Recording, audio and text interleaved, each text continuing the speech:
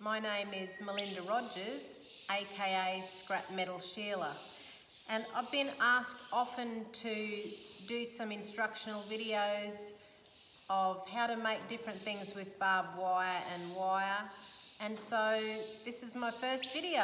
I hope you enjoy it. Today I'm going to teach you how to make a barbed wire ball, and this is a very simple project. It's one of the first things that I ever did, and I think that if you master the art of making a barbed wire ball, then you are really set to go on and make a lot of other things with barbed wire, and of course it always looks absolutely great. You will need barbed wire, probably up to 100 metres or even 200 metres depending on the size of the ball that you're going to make. The gloves that I use are these engineering gloves. I don't use leather gloves because leather catches in the barbed wire much more than these, and these just let your fingers be a little bit more agile. I also use a bolt cutter to cut the wire. It saves a lot of effort. If you try and cut barbed wire with pliers, you've got to use a lot more effort and you'll get rather tired by the end of the day. A pair of cutting pliers to cut the tie wire that we will use to tie the barbed wire together at the start. The first thing you're going to need for the barbed wire ball is 5 equal pieces of barbed wire. So all you have to do is decide what size your ball that you want, and then cut 5 pieces of barbed wire that will represent the size ball that you want. So I don't know the size for every ball, you'll just have to work it out yourself, but this ball that I'm making has a diameter of 45 centimetres, so I actually needed to cut 5 1.8 metre lengths to make a sphere that has a diameter of 45 centimetres. So once you've cut those 5 pieces of barbed wire out, come back to the video and I'll tell you what you need to do next. I think you've probably turned the video off and cut your 5 pieces. And so while you've been doing that, I have started to form my pieces into circles. Now, so this is how you do that. What I like to do, or when I was beginning, I actually drew a circle on the cement or on my table with chalk. You'll see that I actually do have a circle here that I've drawn, and all you do is you get your barbed wire and you form it into a circle and you line it up with that circle that you've drawn.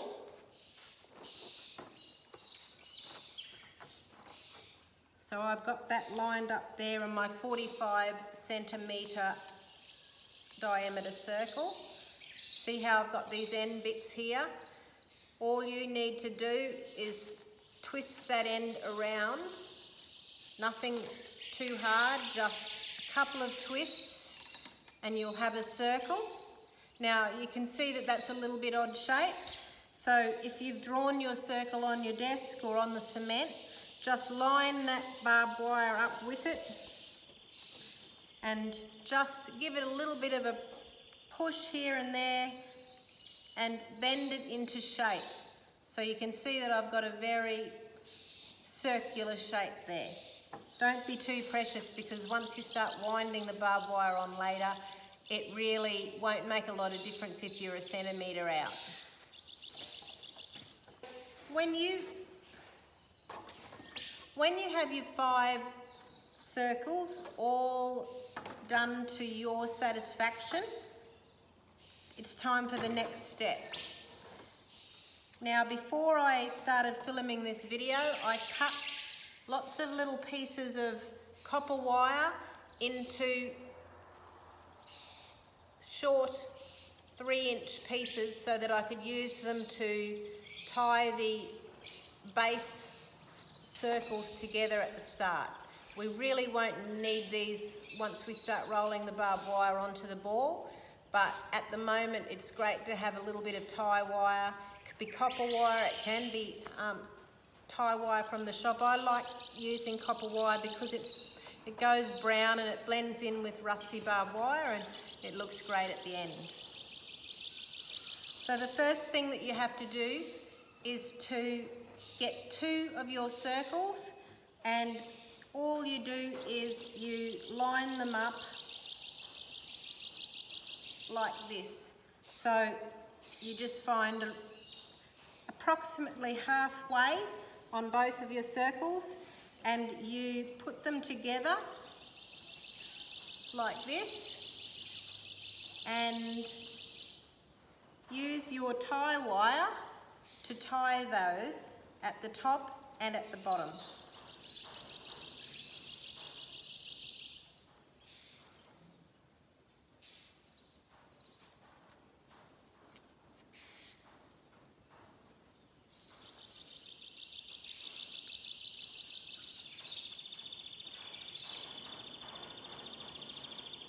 Try to make sure it's quite firm, otherwise you might have a little bit of trouble later if they come loose.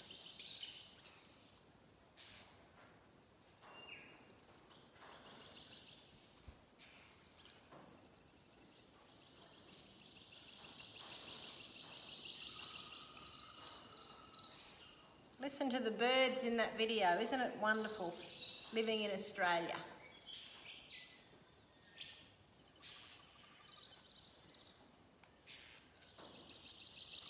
I hope you all can hear those beautiful birds singing in the background like I can.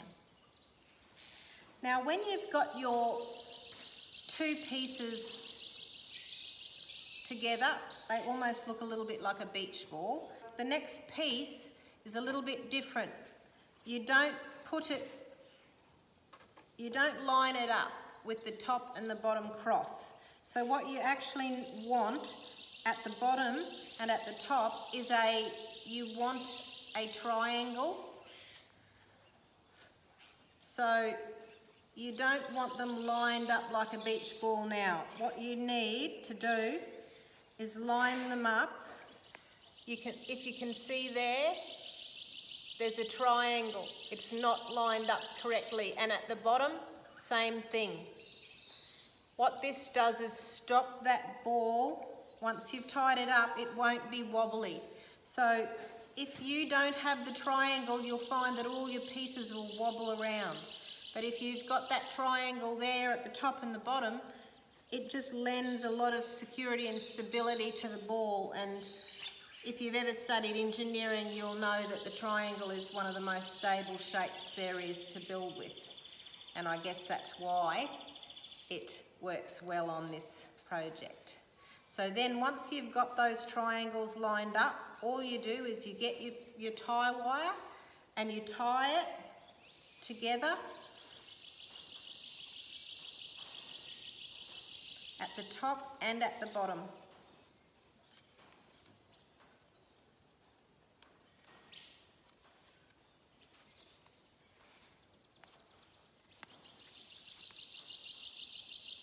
So I've got my bottom triangle, and now I'm about to tie the top triangle.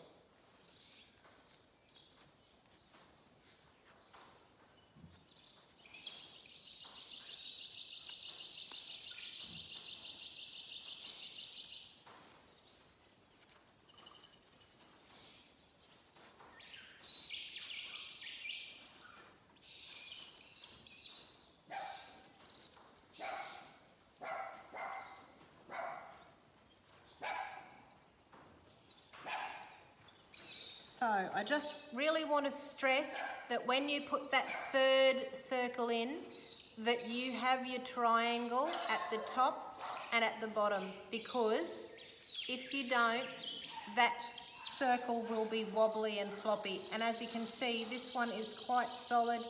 It doesn't flop and do anything. It's quite stiff. So once you've got your 3 rings together, you've got 2 more. You don't put them on the same now. These are going to go on as a diagonal. So you literally just put them on a diagonal across your circle. One goes this way, and then the other one goes the opposite way. So can you see that?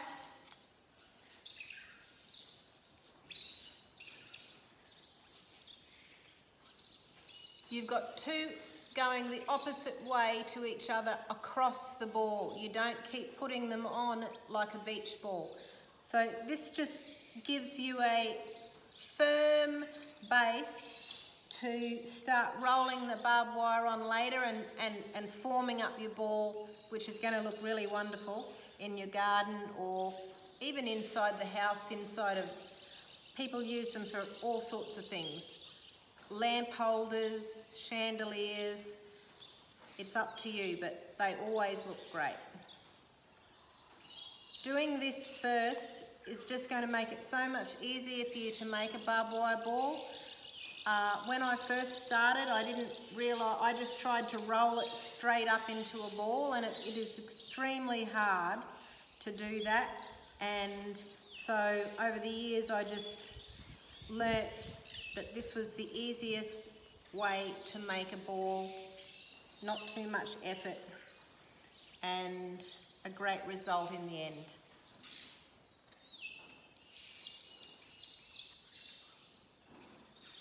So all I'm doing now is tying on the barbed wire at all the different joins for the two new rings that I have just put on this ball.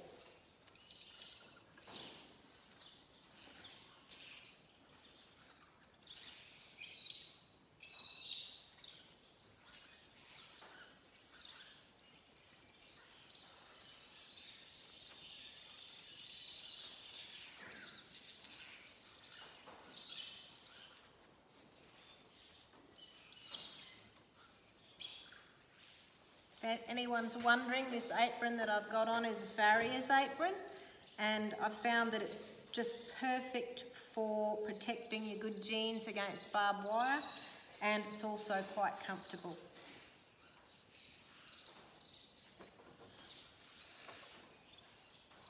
So just keep checking, and when you've found that you have tied all of your joins together, you'll be ready to put the finishing length of barbed wire onto your ball, and you'll be all done. When I do my workshops, lots of ladies they just can't believe how easy it is and how great these balls look in the end.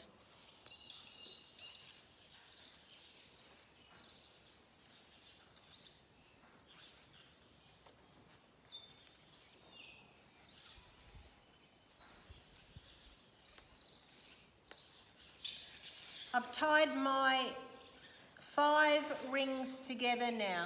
I hope that you can remember how I told you to make it, but if not, just rewind the video and go back to the part that you need. You'll end up with a very flimsy ball, but it's going to be strong enough to roll your barbed wire onto it. I already have wound some barbed wire out into long rows, ready to put on this ball, so we'll do that right now. Here I am with the ball that we just made. It's a flimsy ball at the moment, but we're ready to put the barbed wire onto this ball. And I'll just pick up this piece of barbed wire. So I've got a length here of barbed wire that I unrolled earlier. This is very easy. To join this into your ball, you don't need to use any tie wire. All you need to do is poke that wire in there, straight in, and then just give it a bit of a twist around a piece. Any piece will do. And all you need to do is start rolling this on. Now, make sure that when you roll it on, you actually roll it, you do it over. When I first started, I thought it'll be a lot easier just to put this on the ground and roll it up. But that never ever worked for me. If you can make it work, go ahead. But the only way that I have found to keep this barbed wire nice and firm on the frame is to do it over roll. So roll it overhand. All you need to do is roll this wire onto that ball frame that you made, and you just keep on picking a gap in the ball. So as you go, just keep moving the ball to where you see a gap. Don't just go round, round, round, round like in the same spot like a beach ball. So you can see here, there's a gap, there's a big gap here.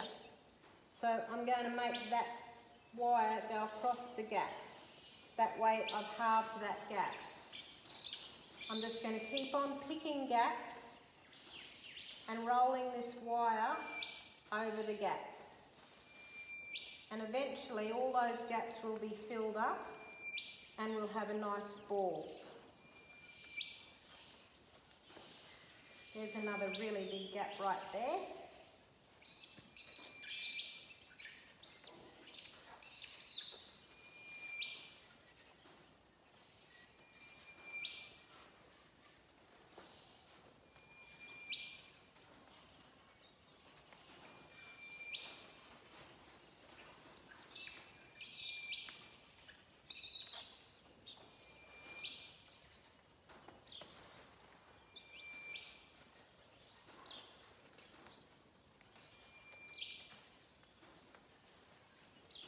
All I'm doing, just rolling this, I'm keeping that nice and firm, rolling it over, picking the gaps until I get to the end of my wire.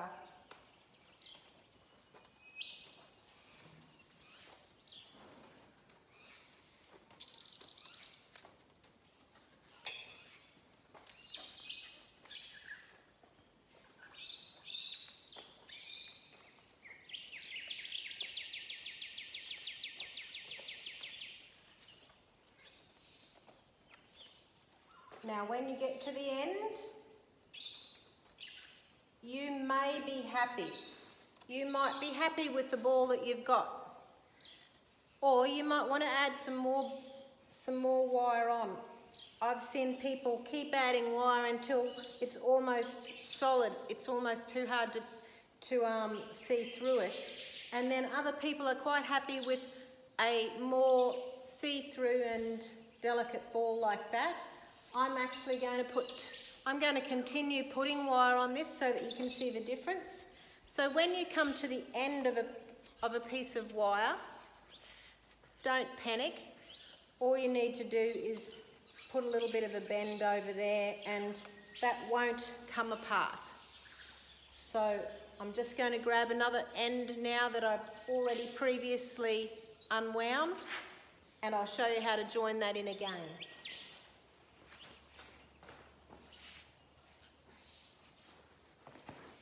So here's another piece that I already had unwound and untangled, because as you know, if you get old second-hand barbed wire, it's not really going to be very easy to unwind. It'll be tangled and it'll be a real job to unwind that. So same thing, just to join this wire in, all I'm doing is hooking it in. See, it won't come out. You don't even need to bend it. You just hook it in there and you start rolling that again. And continue turning that ball around and finding the gaps and rolling it over.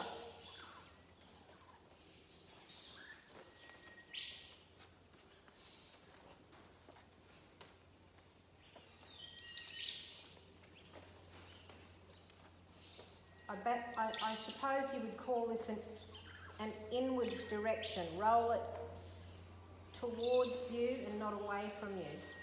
If you roll it away from you, you'll end up with a lot of loose wire at the end, and it'll be quite hard to get that ball to sit right for you.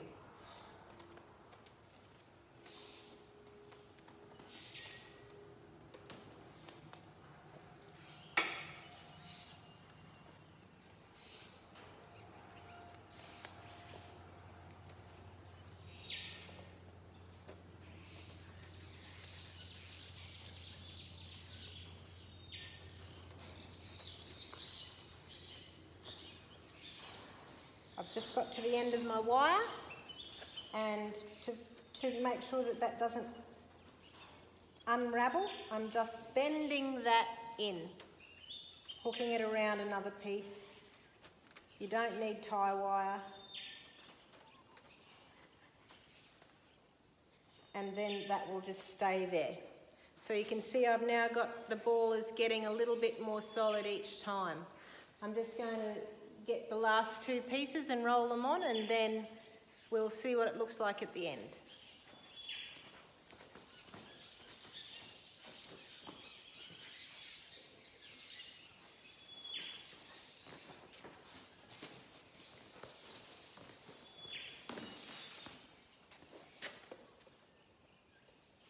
Same thing again. The exact same thing again, just poke this into the ball, and then the barbs will keep it in place. You don't even have to wind it on. And then start winding that barbed wire on again. The ball will be going on an inwards direction towards you.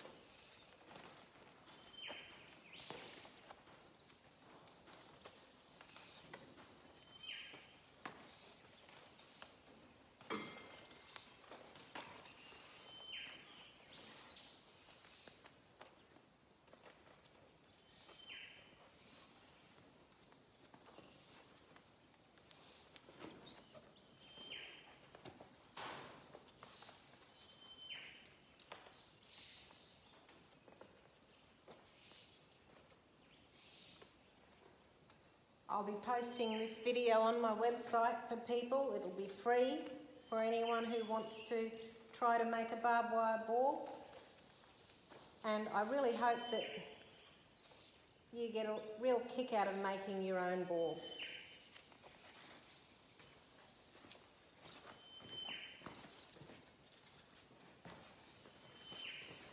So this is my last piece. I've probably used around about 70 metres on this ball right now at the moment, and I'm not going to put any more on it after this. This will be enough.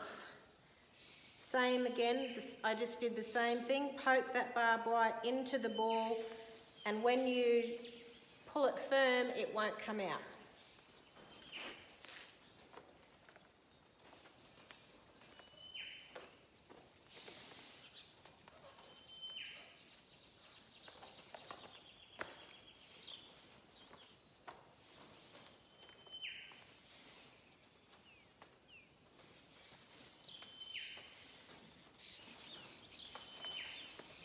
Now when you're making these barbed wire balls, it doesn't have to be old wire.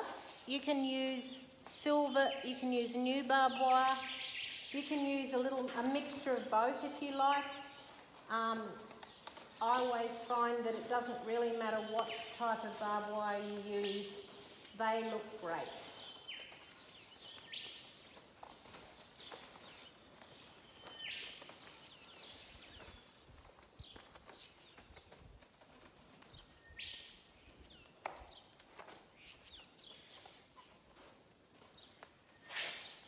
don't know if you can notice this, but this old barbed wire has got old pieces of plain wire and tie wire still connected. I usually don't bother to take those off. Some people like to take them off. I think they add a little bit of character to your barbed wire ball, and oftentimes you can even use that as a hook if you want to hang your ball up somewhere. It's up to you, it's personal choice whether you want to remove those. I think they look good, but that's what art's about, doing what you love.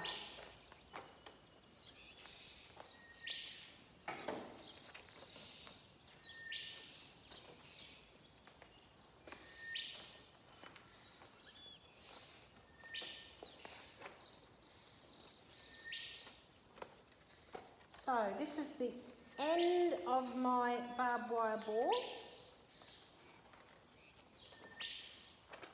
I've got my end piece right here. All I'm going to do is make an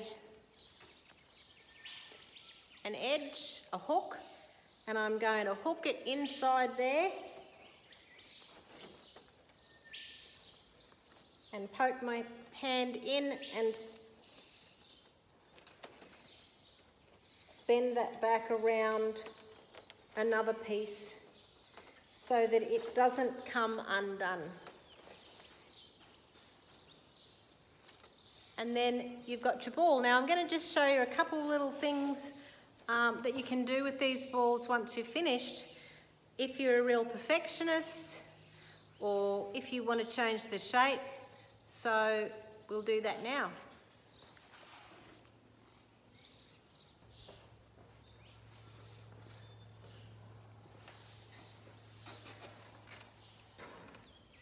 Now, if I had wanted, I could have rolled out another 100, 200 metres of wire and kept rolling on this ball.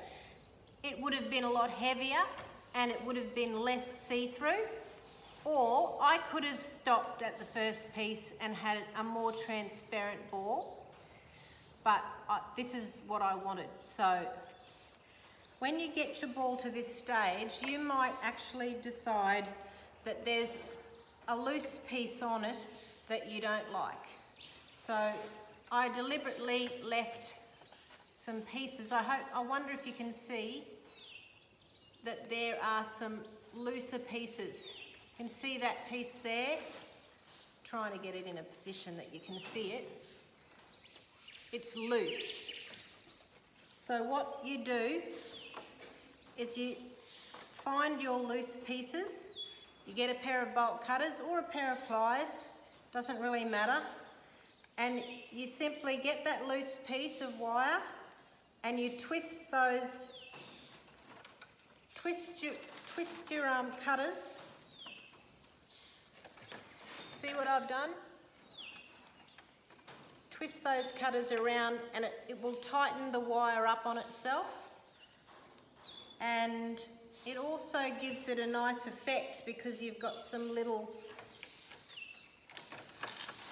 C-shaped patterns in your ball. So you can see that C-shaped pattern there.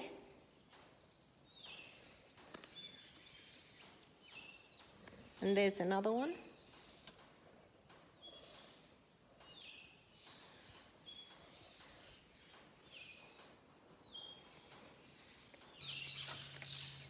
And really, it's up to you what you do with your ball once you're finished. They look great on top of an old post. They look great on rocks. They look great just in a garden. You can hang them and you can wrap lights around, solar lights on them. You can make a hook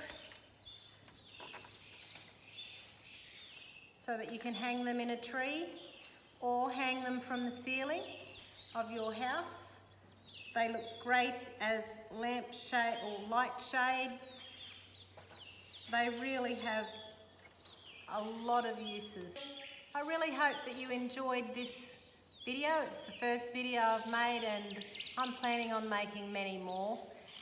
I'm going to let people see this video and use it for free, and it will be on my website www.scrapmetalsheila.com.au, and you can probably access it on YouTube as well. Anyhow, that's it for me. I hope you really enjoyed this.